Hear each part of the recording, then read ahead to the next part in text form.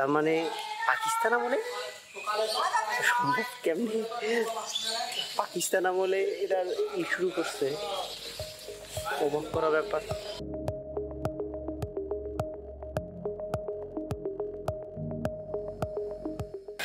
তো ভিউয়ার্স, আমরা এখন যাইতেছি কান্তাজিউ মন্দিরের দিকে, আর এটা হইতেছে কান্তানগর ব্রিজ এটা বলে। একটা জিনিস অবাক লাগছে, উত্তরবঙ্গে পানি এত কম কেন দেখেন আপনি। মানে নদী বলতে আপনার সর্বোচ্চ 1 পা হাঁটু পানি হবে আপনার। মানে পানিগুলো যে মাটিতে বাড়ি খেয়ে খেয়ে যাইতেছে, ওগুলোর উপর দিয়ে দেখ এই বুঝে যাইতেছে, মনে হইতেছে ঝর্ণা যাইতেছে, এত কম পানি উত্তরবঙ্গে। তো চলেন যাওয়া যাক, দেখা হবে আমি কান্তাজিউ মন্দির গিয়ে। ভাই এখন কান্তাজিউ মন্দিরের দিকে যাইতেছি, কিন্তু মনে হইতেছে রাস্তা যেন শেষই হয় না। যদিও অটোতে যাওয়া যায়, বাট ম্যাপে দেখলাম 1.2 কিলোমিটার, মানে একটুখানি।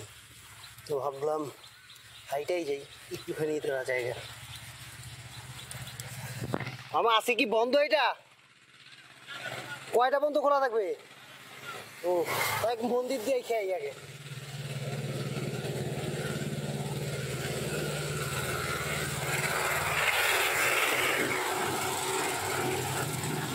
আর হাতে থাকলে কি অবস্থা হয় দেখেন।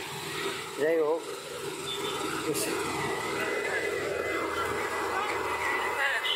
কি কান্তানগর প্রত্নতাত্ত্বিক জায়গা।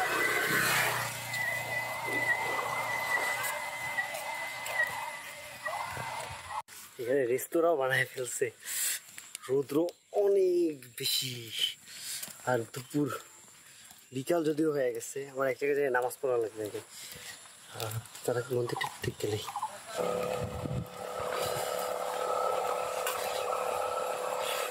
সকল প্রকার যানবাহন প্রবেশ নিষেধ। সংরক্ষিত পুরাকীর্তি কান্তাজিউ মন্দির। নামাজ পড়তে যেতে হবে, এরপর মসজিদে আজান হইতেছে। চলেন।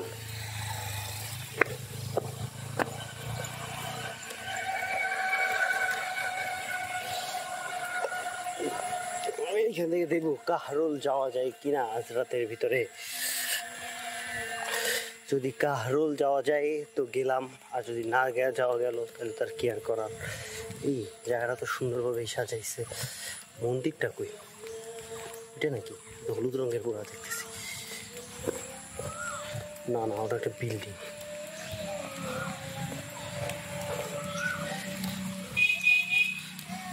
এখানে আমবাগান, লিচু ছিললে 500 টাকা জরিমানা। তো এটা 500 টাকা দিয়ে কিনে খাইতে পারবে। আর লিচু তো আছে হে মাশাআল্লাহ। তো দেখে তো মানুষের লোভ পাবেই, কিন্তু আমি তো চিনতেছি না।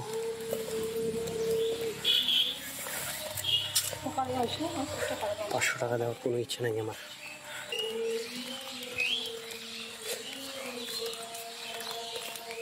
এদিকে নাকি হাঁটতেই আছে, খুঁজে তো পাওয়া যাইতেছে না।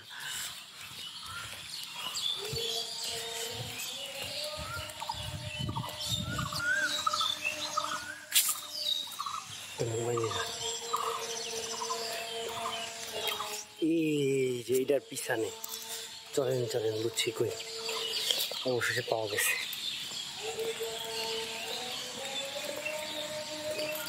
কিছু শর্টকাট নেওয়া হবে, তারপর নামাজ পড়তে যাওয়া হবে। Turn right to stay on Kantajew Temple.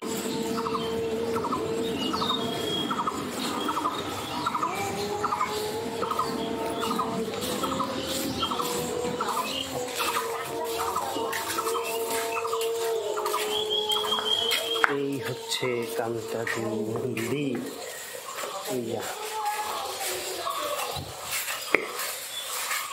কোনো অনুষ্ঠান কান্তাজিউ মন্দিরে।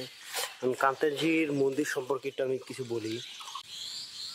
কান্তাজিউ মন্দির এটা জমিদার রাজা প্রাণনাথ এবং তার পোষ্যপুত্র রামনাথ 1704 থেকে 1752 খ্রিস্টাব্দে এর ভিতরে এটা তৈরি করেন। আর এটা আর একটা নাম হইতেছে নবরত্ন মন্দির। নবরত্ন মন্দির আমি এই জিনিসটা আসলে কিছু জানি, এটা একটা নবরত্ন মন্দির, এখানে লেখা আছে। মন্দিরের ছাদ ও দ্বিতলে ছাদের চার কোণে চারটি করে মোট 8টি চূড়া এবং রত্ন রয়েছে এবং তীরদের ছাদের মধ্যস্থলে বৃহদাকার চূড়ার ধ্বংসাবশেষ।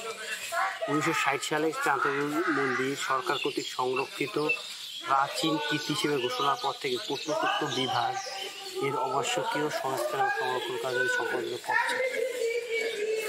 তার মানে পাকিস্তান আমলে সম্ভব কেমনি, পাকিস্তান আমলে এরা শুরু করছে, অবাক করা ব্যাপার। ওরা তো ধর্মান্ধ ছিল আমার জানা মতে। যাই হোক,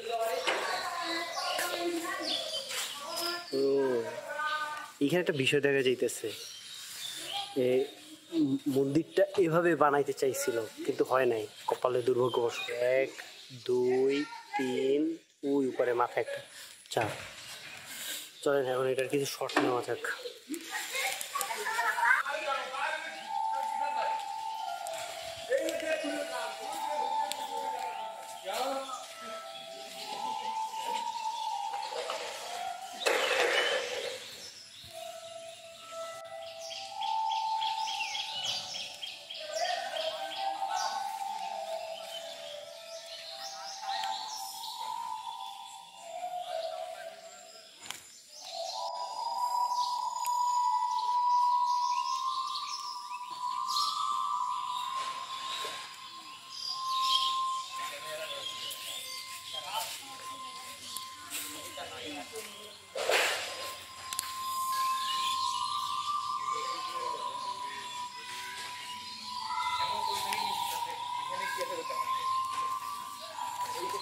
আমি আপনাদেরকে জুম করে এটার যে ছবিগুলো ওগুলো আমি আপনাদের দেখাইতেছি, আপনারা একটু বলেন এগুলোর মানে কি, আমি আসলে জানি না।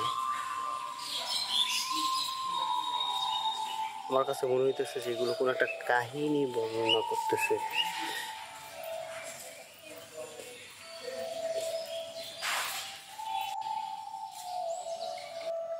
তো আজকের ভিডিওটা এই পর্যন্তই, দেখা হবে আর একটা ভিডিওতে। সেই পর্যন্ত ভালো থাকবেন, সুস্থ থাকবেন আর আমার জন্য দোয়া করবেন। ফি আমানিল্লাহ।